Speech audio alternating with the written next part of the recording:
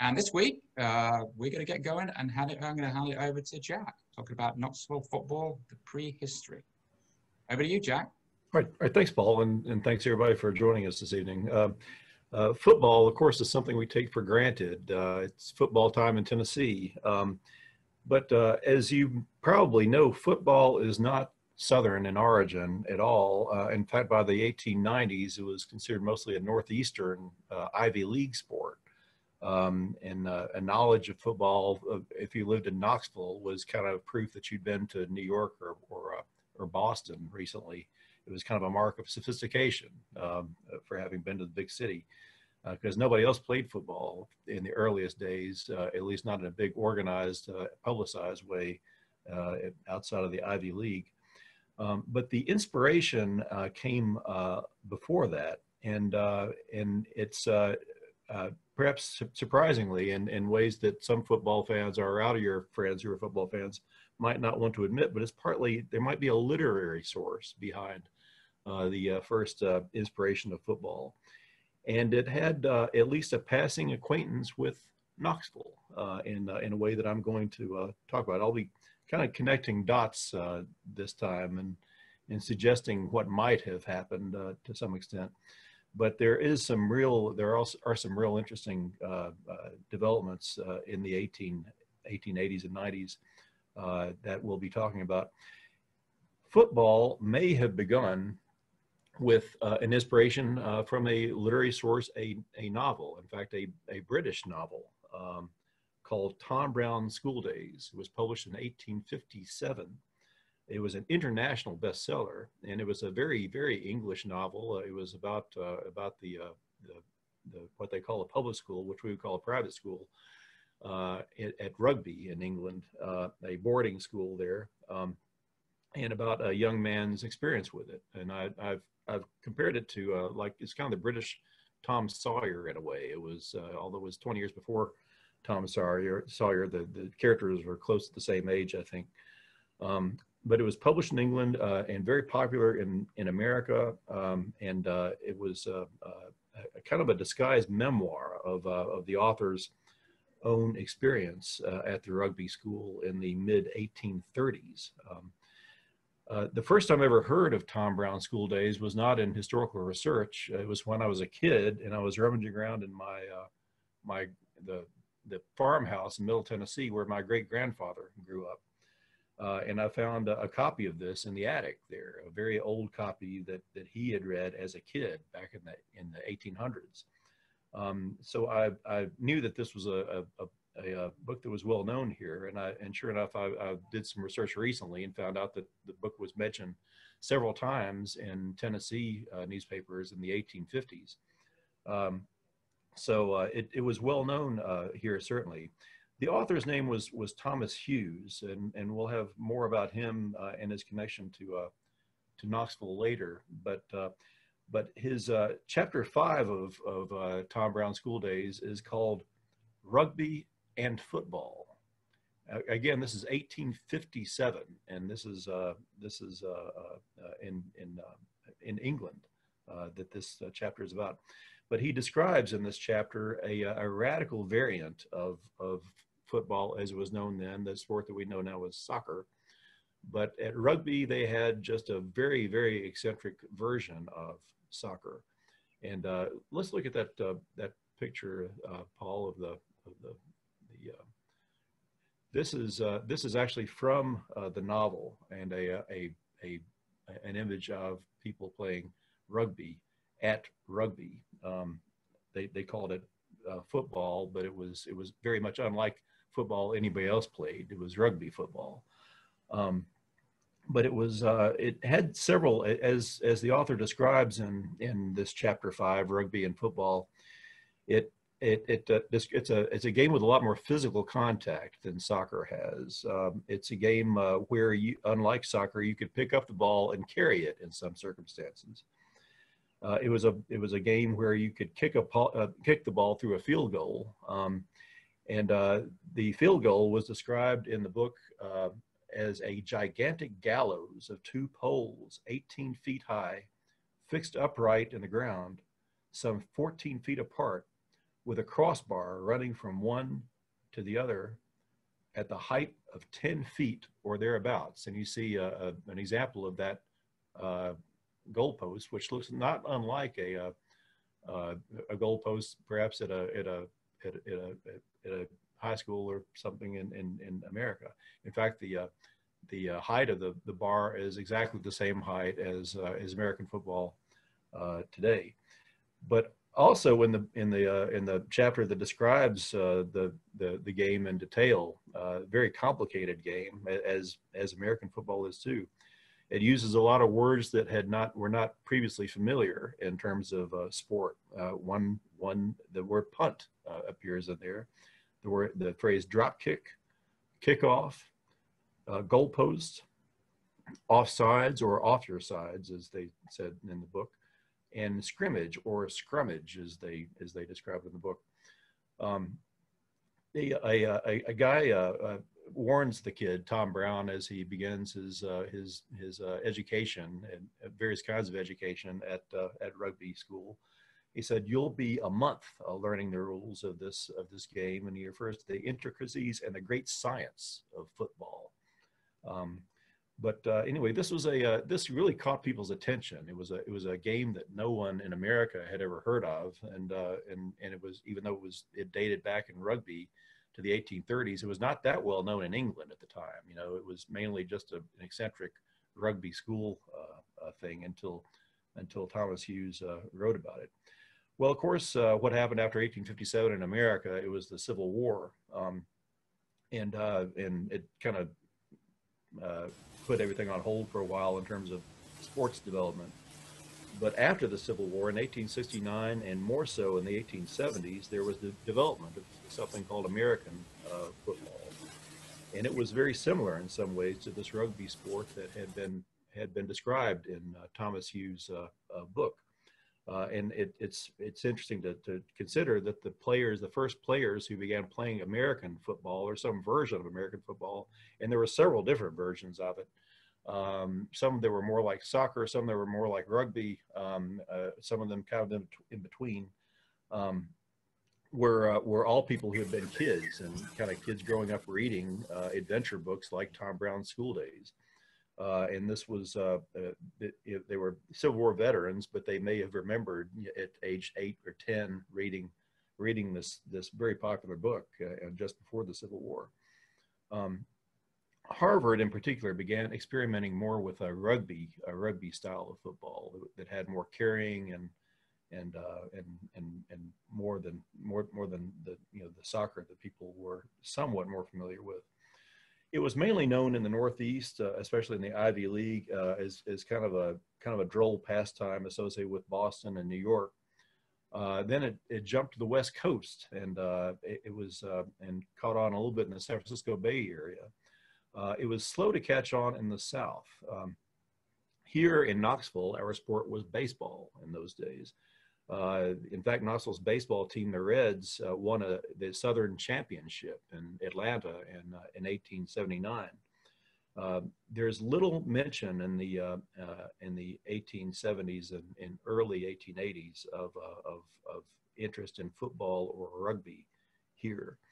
But meanwhile, sometime in the 1870s and early 80s, I've learned this only through reading memories of people who were witnesses or were participants in this. Some Irish immigrants in the area that it was called Irish Town, the north side of downtown, began playing rugby right along the railroad tracks. If you know where the White Lily building is, that was originally a rugby pitch in the early 1880s. But this was apparently just something that was played purely within Irish Town, and few Knoxvillians from that were not Irish even noticed it much going on. It was just down there kind of in its own place, and they might have been curious about it, but it didn't seem to get in the newspaper at the time. Meanwhile, Thomas Hughes, the guy that had written Tom Brown's School Days back in 1857, was still around. He had quite a development of his career, unusual. He had written this novel about childhood, but he was so popular, partly because of the novel, that he was elected to Parliament, and he was allied with the new Christian socialist movement of the era. He was notable for a few things when he's elected to British Parliament. One was that he supported elementary education, public education in England. Another was that this was during the time of Disraeli and Gladstone, that kind of classic era of British politics in the 19th century, Victorian England.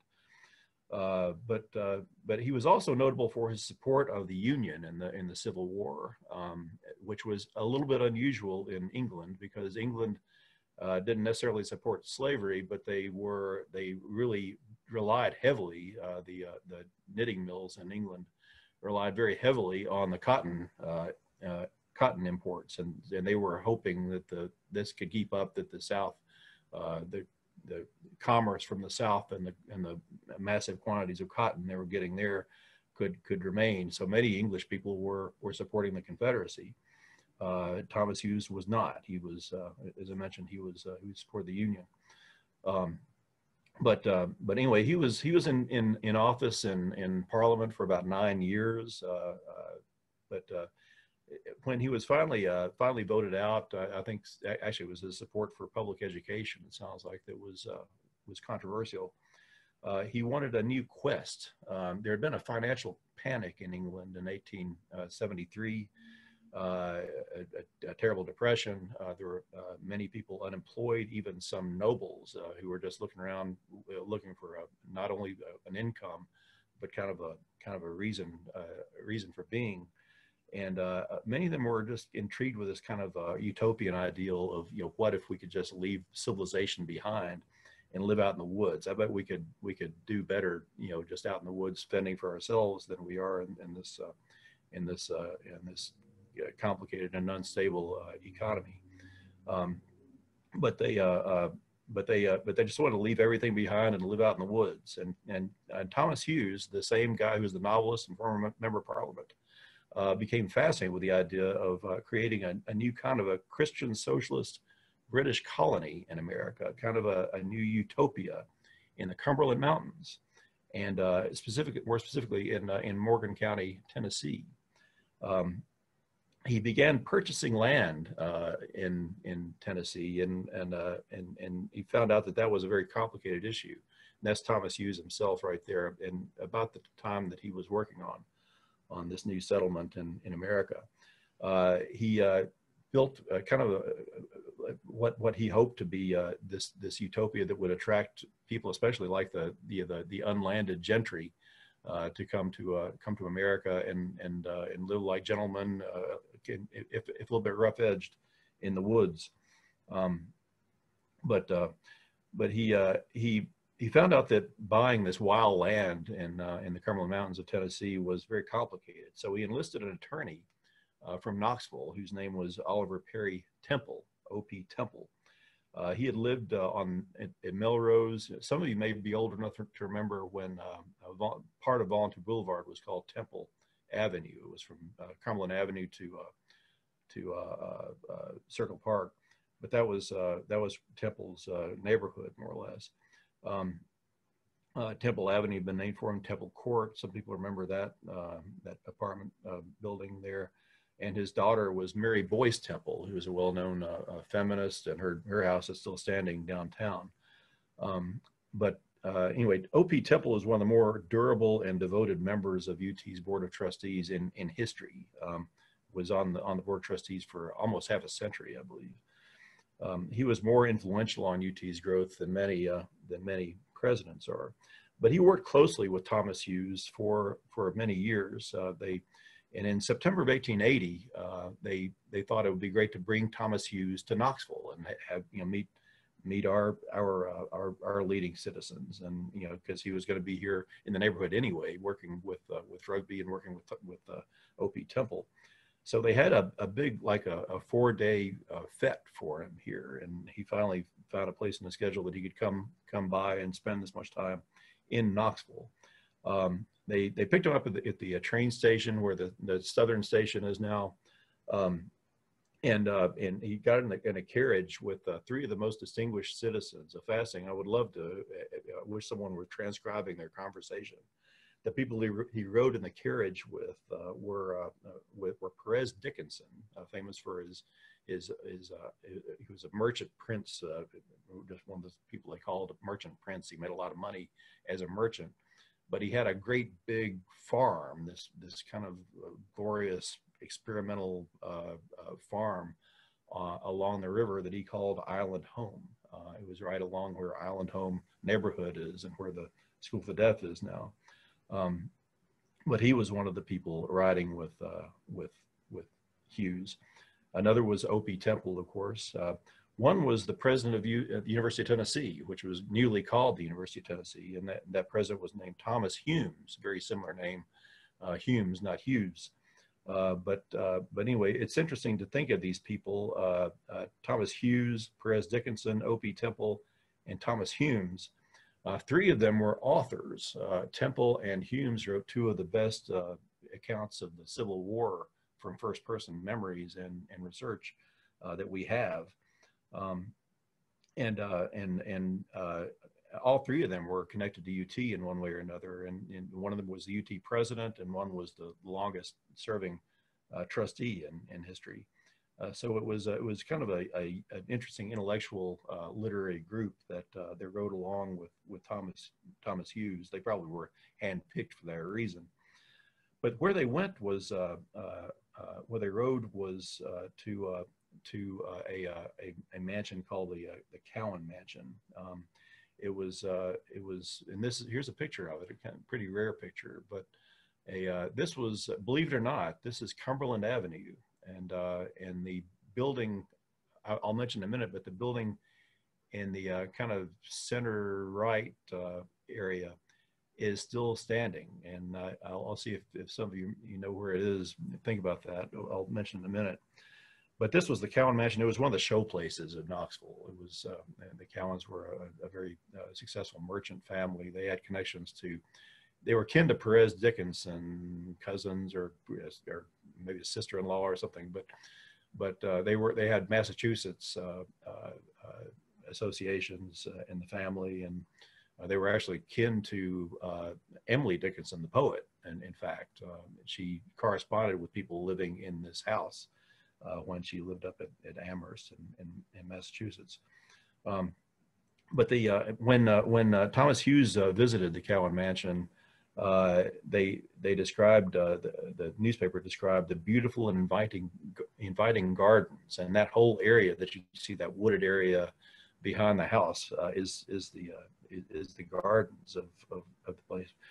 Beautiful inviting grounds with a great profusion of shrubs and flowers dotted here and there, with the beautiful water jets spouting and playing around.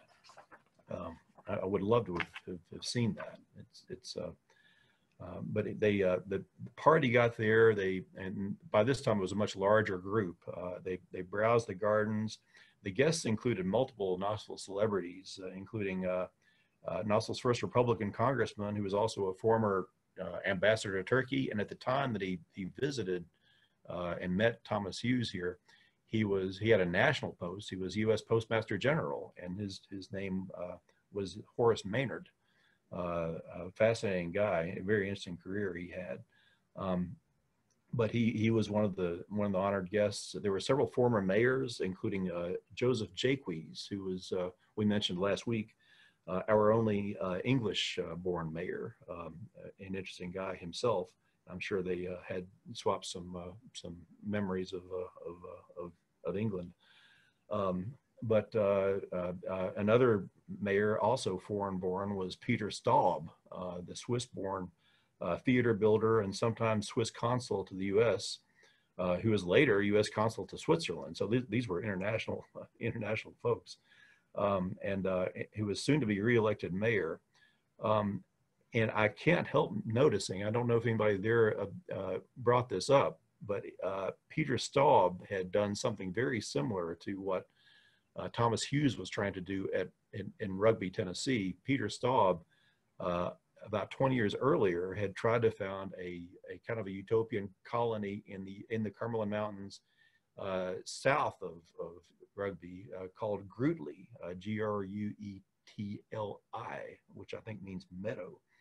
But this was supposed to be this wonderful place for Swiss people to come, where they could speak their chosen language. I think Stav spoke German, but he invited Swiss people to come there, and many did, and many were extremely disappointed with the accommodations in Grutley, and some of them went back, and some of them got angry at Stav for misrepresenting it.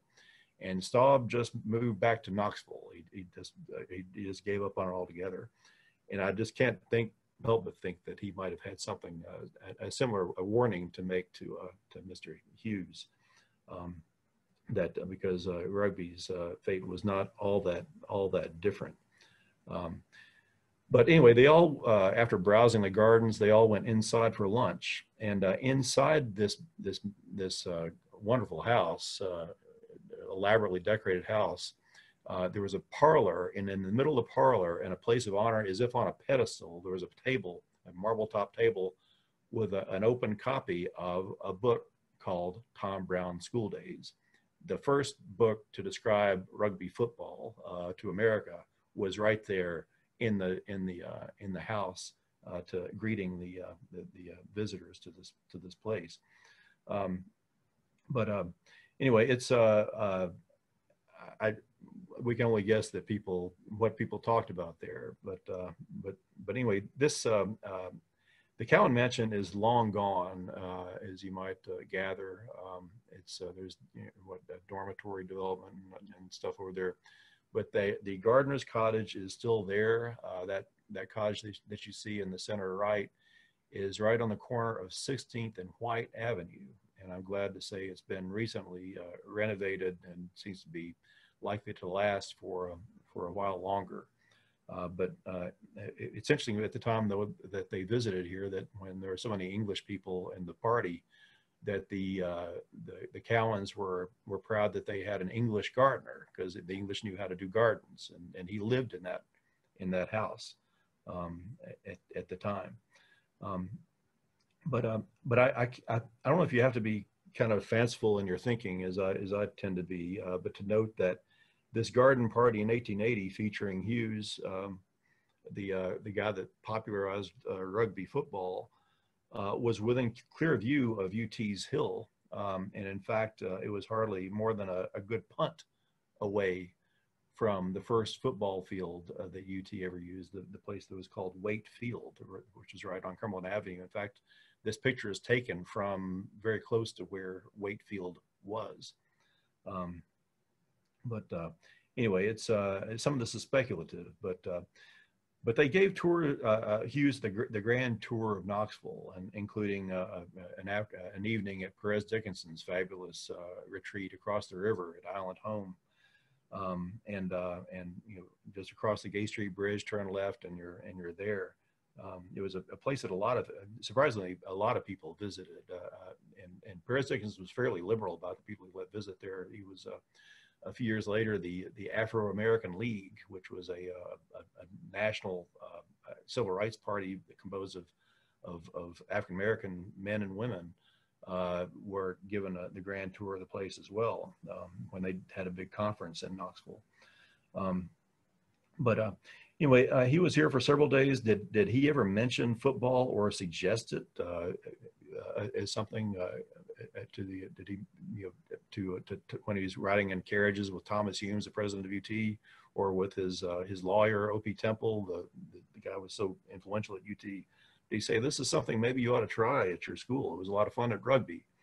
We don't know exactly, of course, but I'm just fascinated with this guy, that there aren't many towns that have a connection to this guy that was the first one to popularize rugby football, but he was here. He left here and went on to Rugby, Tennessee, to begin his big experiment, which didn't work out as well as he hoped, of course. But he stayed, of course, in touch with Temple. Temple was trying to handle his legal business here for some years. And about 3 years later, his daughter, Mary Boyce Temple, who I mentioned later, a suffragist, visited England. They had a lot of money, and she did a lot of traveling abroad. Was a state commissioner of the Paris Exposition a few years later. But she visited Rugby, England, and made a point to see the football field, and mentioned it in a letter that she wrote back home that was published in the newspaper in 1883. In February 1884, this is just 3 years and a few months after Hugh's visit, we find the very first mention that I've ever found, at least, of football, a football team or a football club here in Knoxville. And that was in February of 1884. There was a paragraph, just a single paragraph in the Daily Chronicle, but it may include what sounds like an obscure joke. It says a football club, and they spell football, foot-ball, club has been organized on the Hill. And of course they mean the UT Hill. All cadets, and they called, in those days, UT was a semi-military academy, partly to get the Morrill Act funding. But it said all cadets should join this club and learn how to kick neatly and beautifully, for there is nothing like knowing how to kick well and to the point. What do they mean by that? I don't know exactly, but that there are several references to football clubs. Almost every year there's a brief reference and tantalizing but maddeningly obscure reference to a football club of some sort on the UT Hill.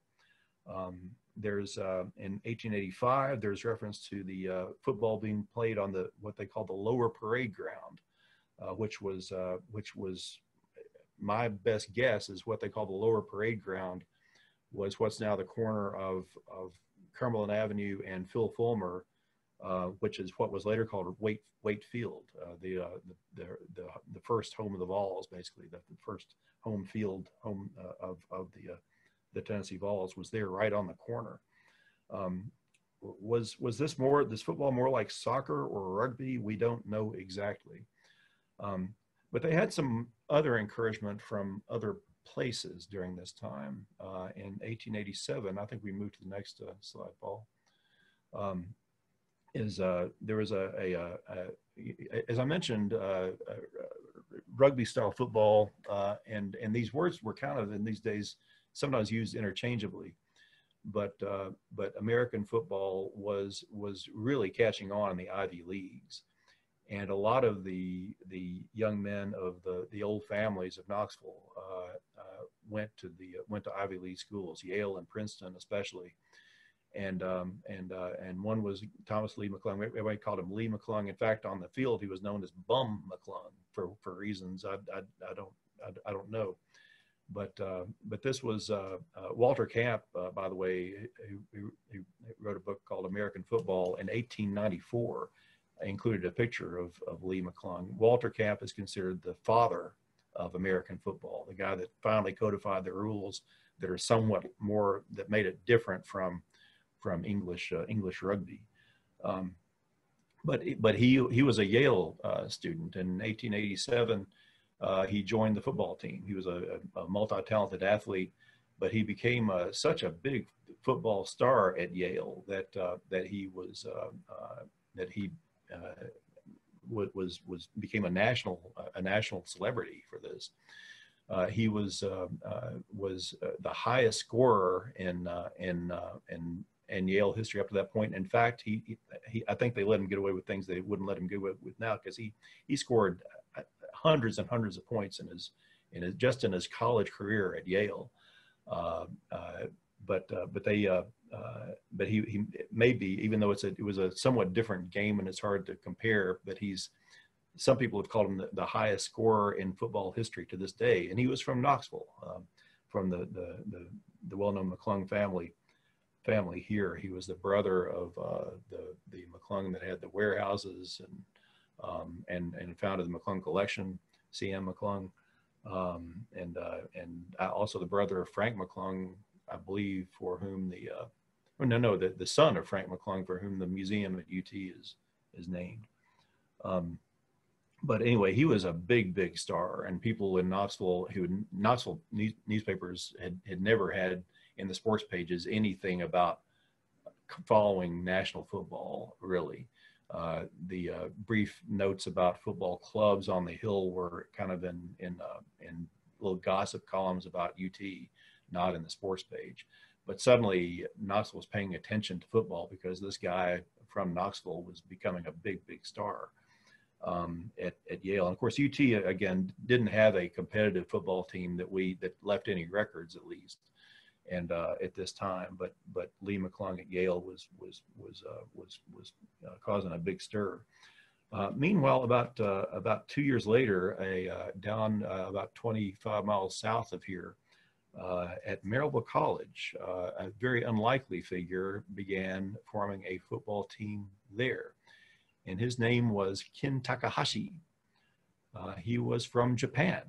He was a student from Japan who had come to America about a year earlier, and as a teenager, quick learner, as teenagers are, he was fascinated with. He first landed in the Oakland area, California area, where I mentioned they were already playing some football, sort of based on the Ivy League football, and became fascinated with it. And he had a football and brought it to Maryville College when he transferred there. He came to Maryville College with another Japanese student. Maryville College had a reputation as a very progressive place. Maryville College was, believe it or not, in the 1880s and 90s was a multiracial place where there were Asians and Black people all studying together at Maryville College. And he was a Christian and liked the kind of the religious aspect of Maryville College as well. But he founded a football team at Maryville College, and he was probably the first one to carry an actual football in East Tennessee.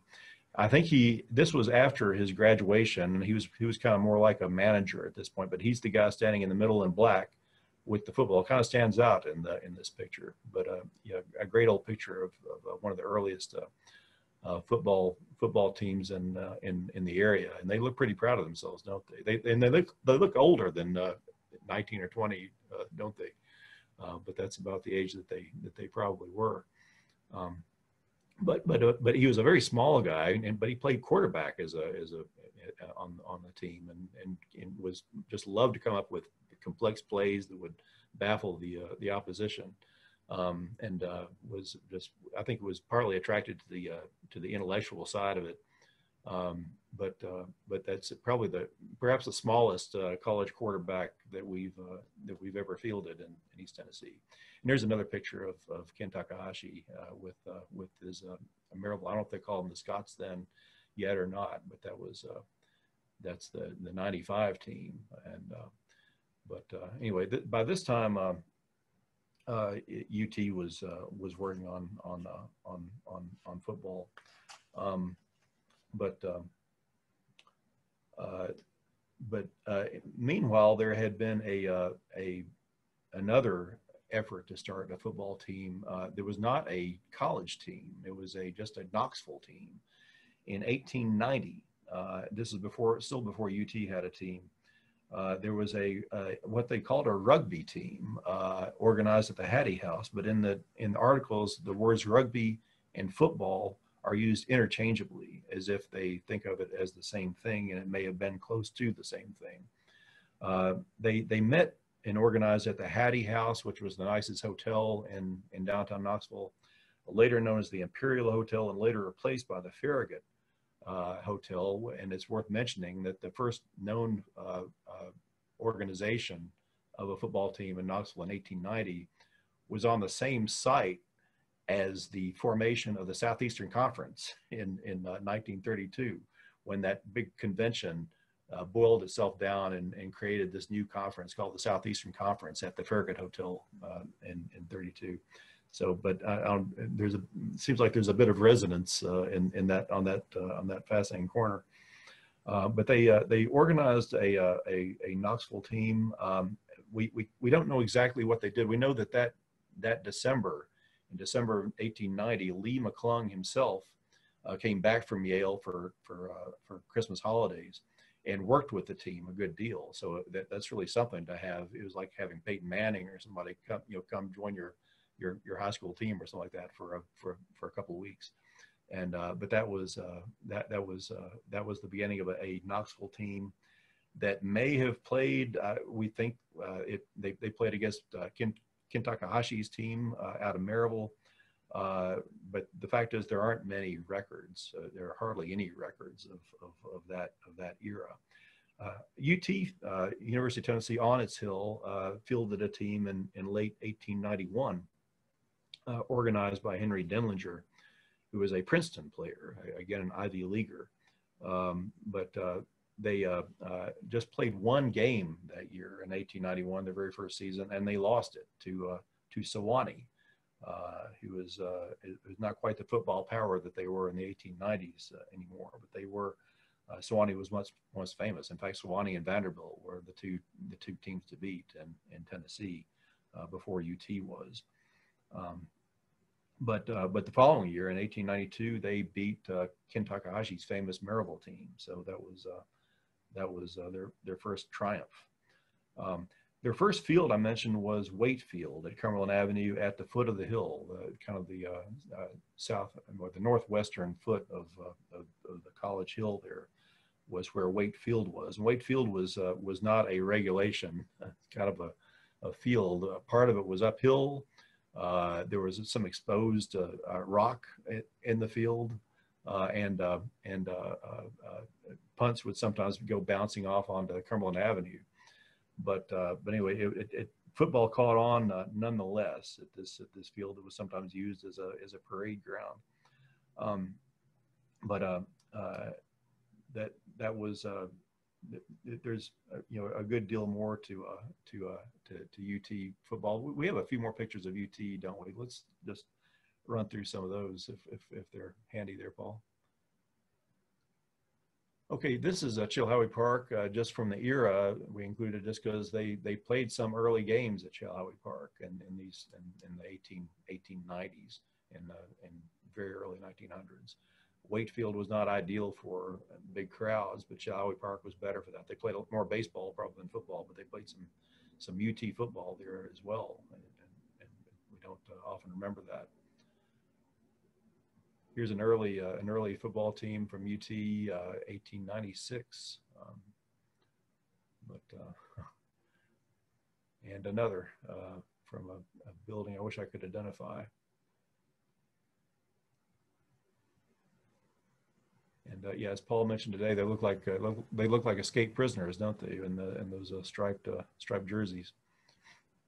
But just several early, and that looks like it's on the side of the hill, maybe above Waite Field.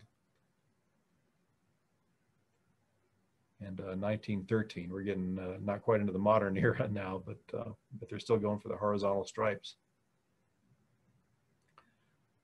And here I mentioned Waite Field. This is actually a more becoming picture of it than most descriptions have it, but it was right there on the bottom of the hill there. But and here's an aeroplane view of the University of Tennessee and this is looking from above what's now Neyland Stadium area, just to the, maybe just barely to the east of there, looking kind of northwest at Ayers Hall. This must be about 1921 or so.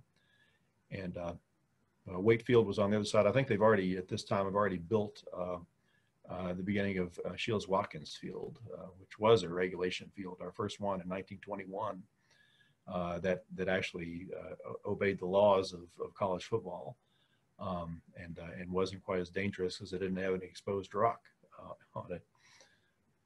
Jack, here's the Cowan Cottage there. That might be the Woodruff. I think the Cowan Cottage is more farther over to the left there. That might be it might be harder to sort out, I think. Yeah, that's. You can see the Rose Bowl there up on the upper left corner. That's right, or the Rose Hole they called it. Yeah, that's right. Rose Hole. I'm sorry. Yeah. That was a place where there was a joke. It was a big depression. Paul, you see that little bridge at the top? Oh, here. Yeah, the Rose Hole. That was a depression. It was like a giant sinkhole there. That's where later was Ramsey's Cafeteria and the Masonic Hall, which is still there. And that giant, I guess it's not a hole at all anymore because they have a giant residential building there. But it was still a noticeable depression up until they built that building about, what, 10 years ago or so. But they used to have football scrimmages and pep rallies and a lot of football related things there in time past. But here's an early picture of Shields Watkins Field in probably in 1921. This is when they were actually cutting it, putting it together. And this is where, long before there were even stands there, before Neyland Stadium, but they had the field there first. And that's where it lay, right by the river, as it still is. That's a railroad bridge across, and there was an island across in the river at that time.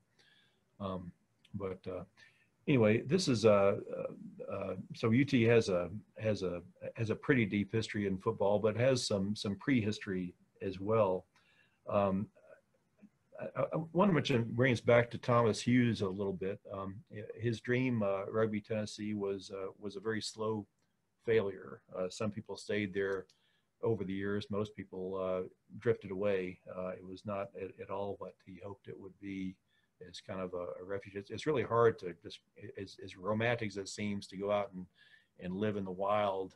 It's really hard work to make that happen, as the earliest pioneers learned.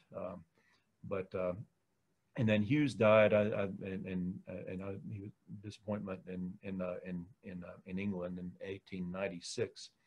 And the Knoxville Journal and Tribune ran a pretty lengthy tribute to Hughes, more so than you would expect a paper to write of a former member of Parliament. But they wrote, and they were talking mainly about his book, the influence of his book, Tom Brown's School Days, from back in 1857. This is what the Journal and Tribune wrote. The Journal and Tribune, written by, edited by William Rule. His influence and altogether was altogether good and pure, and his memory will be held in tender recollection by millions of men and women of both sides of the water. And then they quoted an editorial from the New York Press, which talked about his influence on America's rugby-style football. Thousands of boys have read with delight of the scrimmage and the great kickoff in the first book football match, and went on to talk about Tom Brown's School Days being an influence that was mostly moral, and that was the first novel, that his first novel produced a new vitality in America, and had shown an unusual positive influence on the whole world. That's a lot to say about a novel about your youth in school that was intended partly for young boys. So Rugby, Tennessee did not last, as we know, although it's fascinating. It left a fascinating remnant of itself that you can visit today. And I think the library is named for Thomas Hughes at Rugby. And if you haven't been there, it's definitely worth the trip out that way. About an hour away from here, I guess, by car. But America's version of rugby did last. Rugby football did last. Football would have arrived here anyway. Of course, it was kind of swirling around. It was in the air in the 1880s and 90s. But we, I think, have a little bit more literary street cred than other football towns have. But I appreciate everybody joining us. Maybe, I don't know if that gives you some perspective on this crazy phenomenon called UT football. Are there any questions or comments out there? Yeah, we have a couple more slides, by the way. Oh yeah. Let's. Okay, yeah, good. Yeah, the souvenir program from 1909. That was. I guess they handed those out at Waite Field. And, oh yeah, of course. We have a bit of an epilogue about Lee McClung, Thomas Lee McClung. He was the 22nd Treasurer of the United States. Now that's has become kind of a ceremonial title, and is usually a title held by a woman in recent decades. But for most of in early history, it was held by a man, and he was actually the guy that was in charge of the money, that the nation's money. Would write, he would accept a check for millions and millions of dollars from his predecessor, and would take, would be in charge of all the cash in America at the time. He was treasurer for 1909, from 1909 to 1912, and his name was on every dollar bill minted during that time. This is his grave, which is in Old Gray Cemetery, kind of a classical grave. It's right in the well-known McClung plot, which looks kind of like a city, a necropolis in the middle of Old Gray Cemetery. Fascinating place to walk around. But he died rather young. He was in his 40s, I believe, and died in England. Interestingly, in London. He'd after he'd left the Treasury Department, he just took off and began exploring different faiths. Was interested in the Baha'i movement.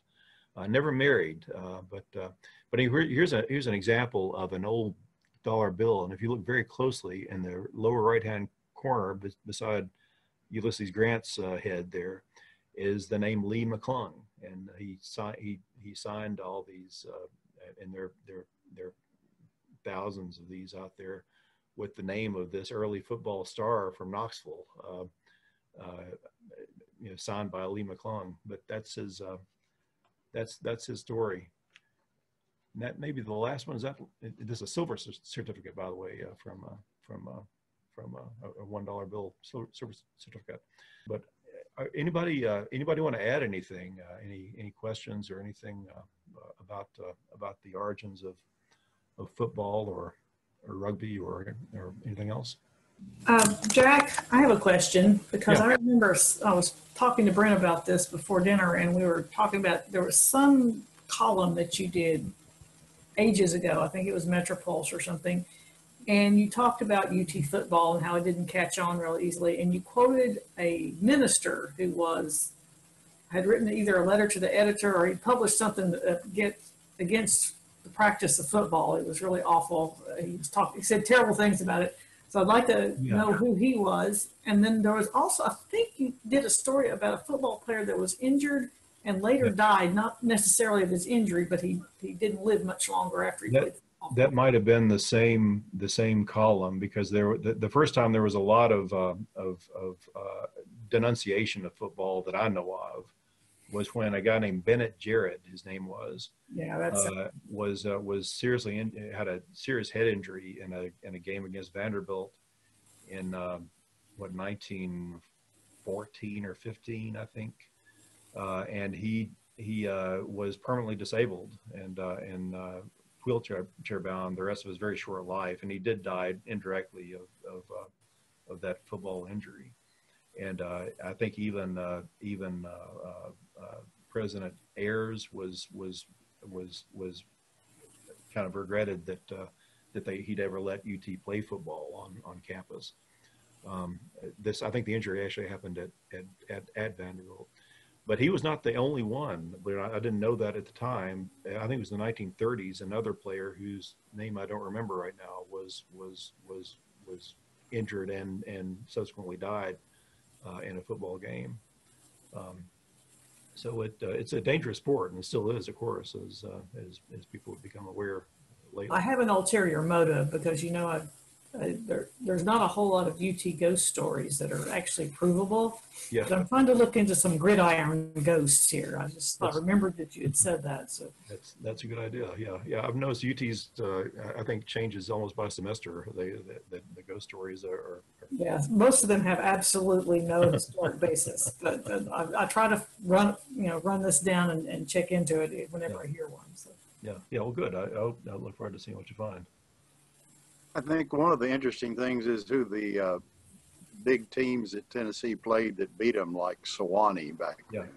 Sewanee was tough in those days, and that was what when Johnny Major's father, the coach of Sewanee, at one time when they were a they were a competitive team in the early days. And I mentioned Sewanee and Vanderbilt were the two big teams in Tennessee until Neyland got here in the 20s, and started really making UT a competitive team. UT occasionally beat them. They had a few good years before Neyland, but Neyland really kind of created the old notion of Vol mania, I think, when people who weren't even college students started going to football games. Imagine that, I think Sewanee still has, in 1899, still had an undefeated season. They took their train down all the way to Texas. It's called the train. They had their own train for the football team, and they played 6 games in 6 days throughout the South. If I remember correctly, no one even scored on them. So Sewanee was a real football power in this area, even in 1899. So. Well, I've seen football games at Sewanee, and they take it pretty. I shouldn't say seriously, because I think it's more about drinking beer than football. But they're big events. Football games are there. But it's funny when people cheer you. You smell beer across the field. I'm a Maryville alum, and I was really, I had learned some of the history of Maryville football because Maryville just celebrated its 200th anniversary. So as an alum, I got all those notifications, and they did a lot about the Japanese student that started it. So that was really, I'm really glad that you included that tonight. Yeah, I understand. He was the first one, and I think he was kind of shamed UT into to look into getting a football team, because he was the first guy that I know of to carry a football in East Tennessee. But Ken Takahashi, they still honor him a great deal in Maryville. I think they have Ken Takahashi days or something. Yeah, they do. A series of like track and field type events and things. And he really loved Maryville College and was a great athlete. Unfortunately, he died kind of young, kind of like Lee McClung did. It's kind of surprising how these athletes are just flame out somehow. But he actually had gone back. He was at Maryville for about 10 years or more, and then went back to Japan and died there. The guy he came with, by the way, was named Sen Katayama, and he has a somewhat darker view of America and was not as happy at Maryville as Ken Takahashi was. But Sen Katayama went back to Japan after 1 year at Maryville College and founded the Japanese Communist Party. and he's actually buried at the Kremlin. Wow. I don't know whether he played football or not, but I don't think he did. I don't think they mentioned that in the history. They probably wanted to snuff that up for the 200th anniversary. Yeah. But yeah, he's a fascinating story that I think very few places have a story like that. But football has exotic origins. If you think about an English novelist and a Japanese student, and we think of it as just born and bred ball country sort of thing, but it's and of course it was the Ivy League thing for a while. But I love the origin stories of holidays and sports and everything else.